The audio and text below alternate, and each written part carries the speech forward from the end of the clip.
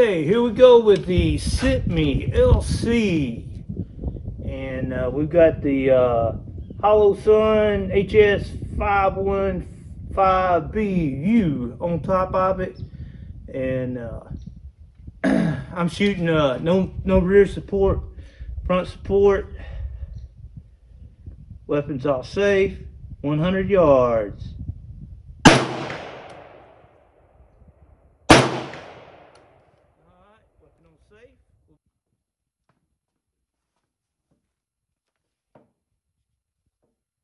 Safe.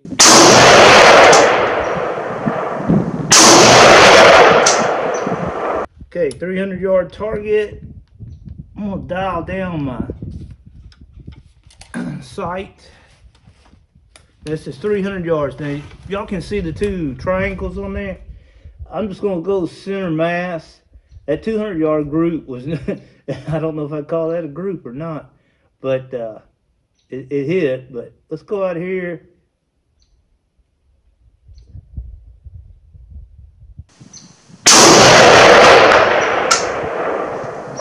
Okay, that sounded like a hit.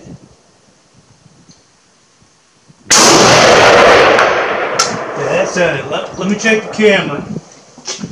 The very bottom. And it's with a 300-yard zero. Tell you what, I'm gonna shoot two more.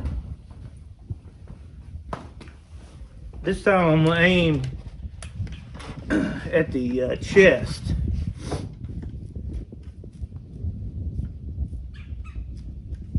Or, well, not center mass, but at the shoulders rather. Ah, that sounded good.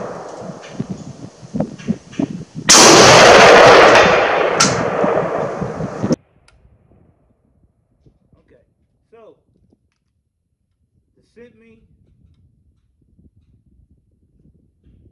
can engage out to 300, no problem at all. No problem whatsoever.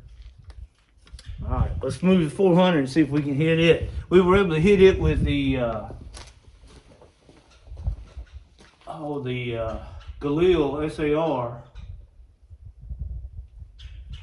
right, we got the 400 in the camera. Now I'm aiming at the shoulders on that last engagement. Get my sling spun around here. All right, we're shooting 55 grain, full metal jacket loaded with accurate 2230,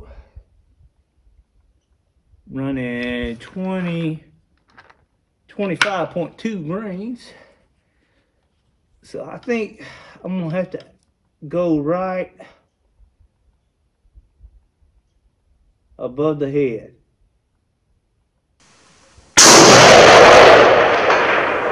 That sounded like a hit.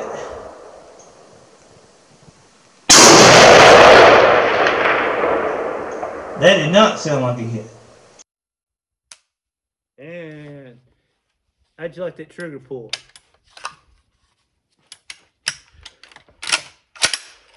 All right, let's load up some more and send me. We'll put 5 in this time.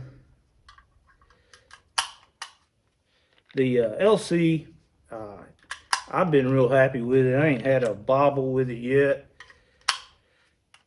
Of course, I haven't had that with any of the L, the LVS, or the LC here.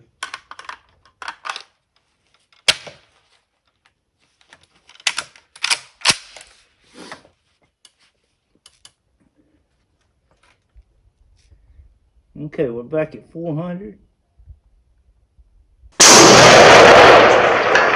All right, there's 2 hits there. Can we do 5? Can we do it? I don't know. Let's try. Okay, the HoloSun has a 2 MOA dot. So at 500, it's taking up 10 inches of my, I believe it's 18 inches across there. And or it's 20 by 30, something like that. I can't remember exactly what it is. But all right, I was above the head. I'm probably gonna go above the mound this time. This is when you need a spotter.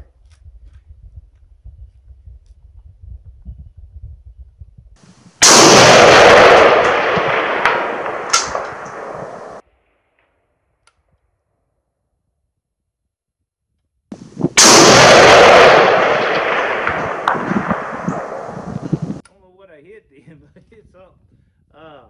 Safety on. Let me look at the camera. All right, guys.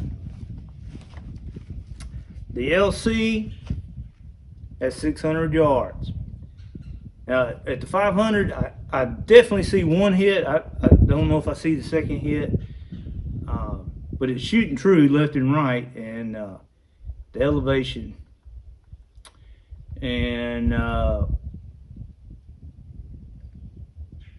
would say I'm going to have to almost be about 5 foot over the top of the target.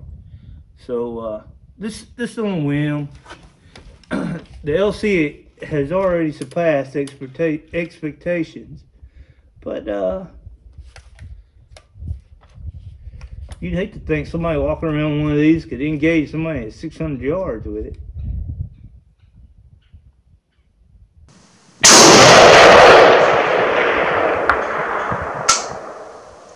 Nah.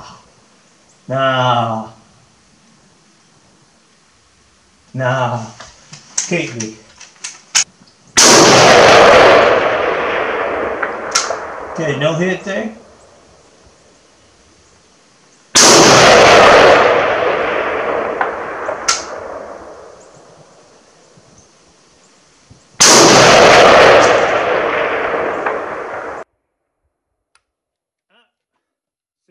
Did not come through for us.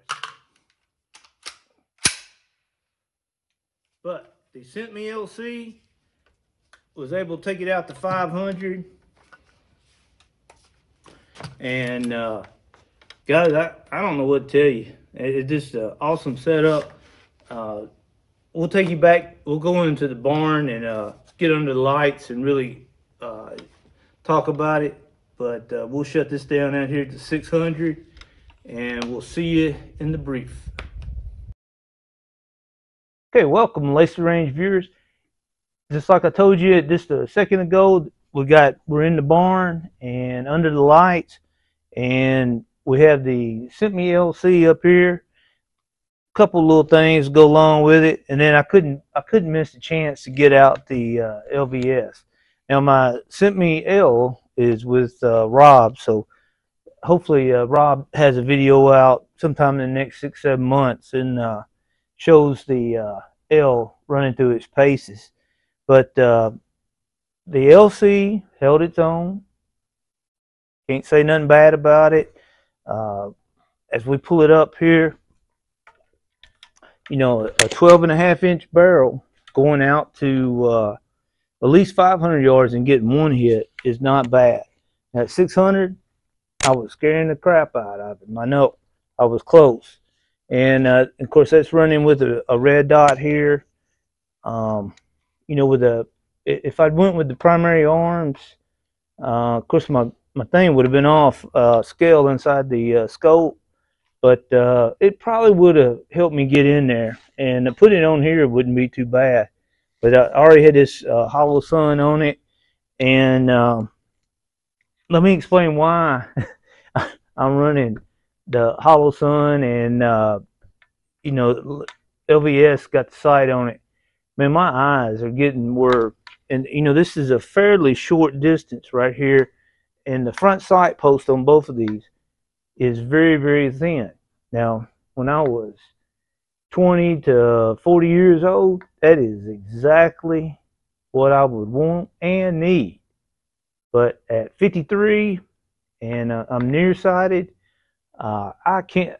The post just disappears on the target, and I'm gonna have to eventually get something done about it. I noticed I was out shooting a M27 fin yesterday, and not doing as well as I thought I should do. and I remember I've had it for a few years. The last time I shot the gun, I felt really good about how it did.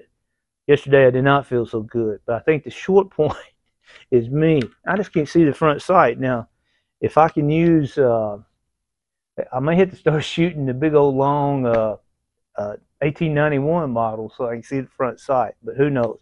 But anyway, back on the LC. Of course, I've got the 30 round CETME mag in there. No bolt hold open on it.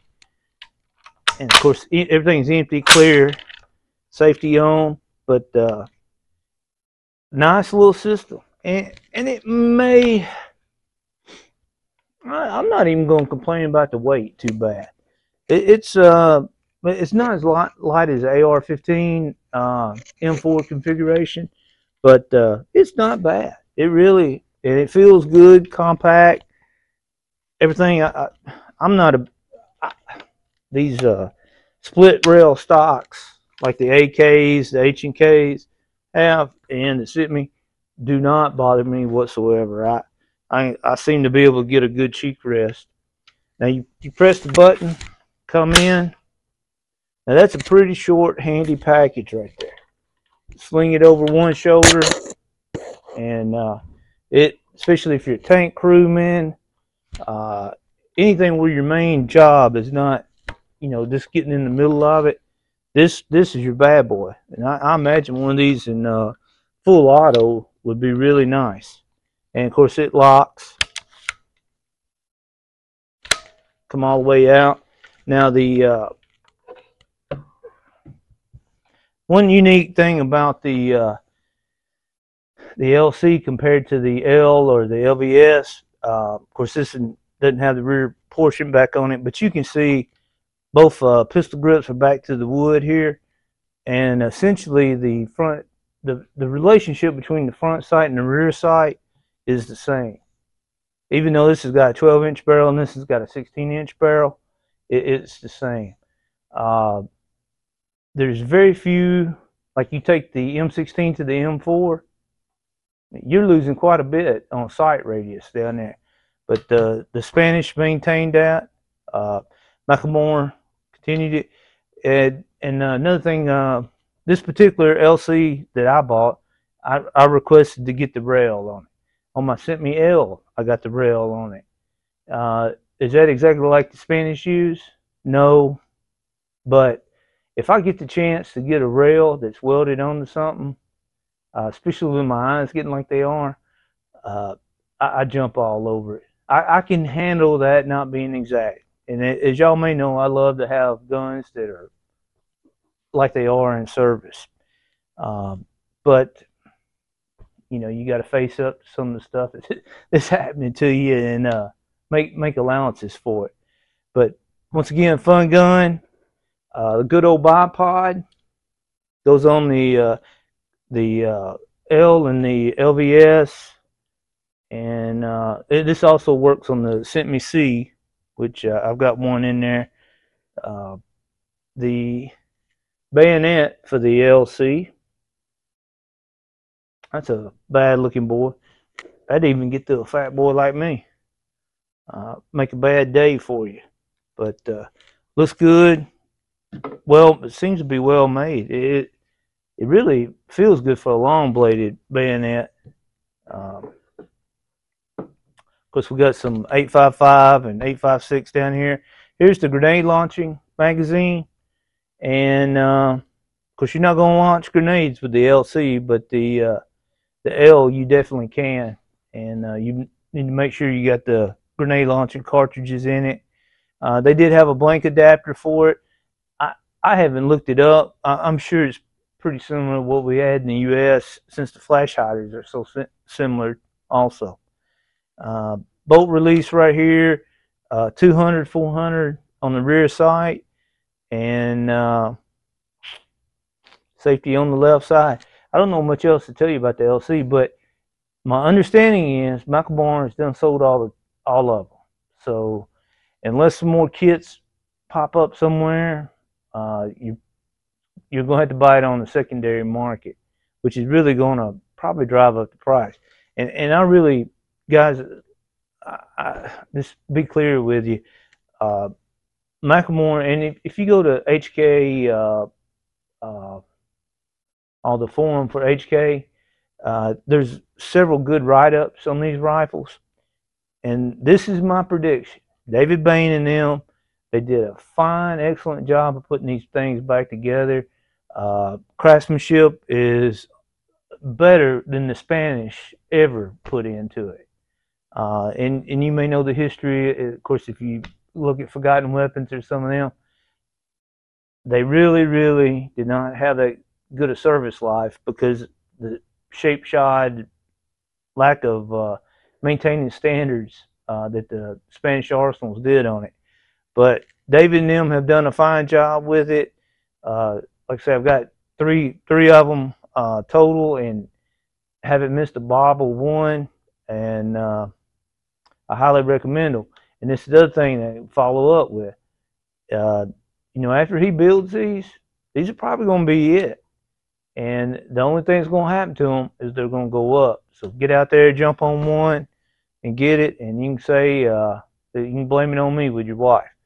But get out there and get it, enjoy it, shoot it. I forgot to tell y'all it is 1 in 7 barrels. So you can shoot 55 grain or even up to 77 grains and enjoy it. And I want to tell y'all about the first time I took this out to shoot it at the 600, and I mistakenly took my match load 77 grains, and the 77 grain, once it's in there, I mean you got to really look hard to tell the difference between it and the 55 grain. When the bullet's seated back and everything, same length. And I started shooting it, and of course I had to adjust the sight. And I thought, man, I know I had this sighted in because I did it out here at the house. And man, it was at 100 yards. It was turning in some pretty impressive groups. Then I figured out, oh man, that's my dang match ammo. So had to stop shooting that day and take it back home and go out and do it again. But hope you enjoyed the video. If you got any questions about it, put them in the remarks, send them to me. Hopefully here real soon I'll start having some Lacy Rain shirts that we can maybe start moving out and doing that. But y'all get out there, shoot, enjoy it, be safe, and we'll see you the next time.